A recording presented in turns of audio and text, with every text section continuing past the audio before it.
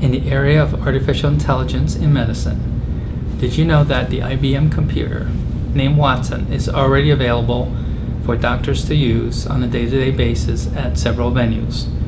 For instance, in 15 years, the amount of medical knowledge that's available will be 200 times any human can possibly know. And the medical knowledge is doubling every 3 to 5 years. And in the area of nanotechnology, MIT researchers have already found a way to build a biopolymer-based adhesive tape that will be very protective for premature baby skins because it acts just like a gecko skin and not create any skin damage.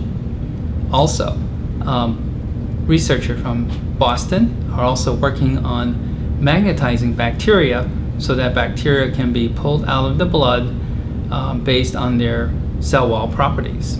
Please join us later this year in October for the Pediatrics 2040 Trends and Innovations in the Next 25 Years meeting on October 3rd to the 5th at the Grand California at Disney in Anaheim, California.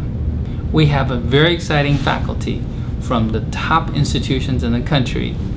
So if you're a pediatrician or a pediatric subspecialist, a hospital leader, a researcher or scientist, a trainee in pediatrics, or anyone who is interested in the future state of pediatric medicine, this is the ideal meeting for you to come to. Join us in California.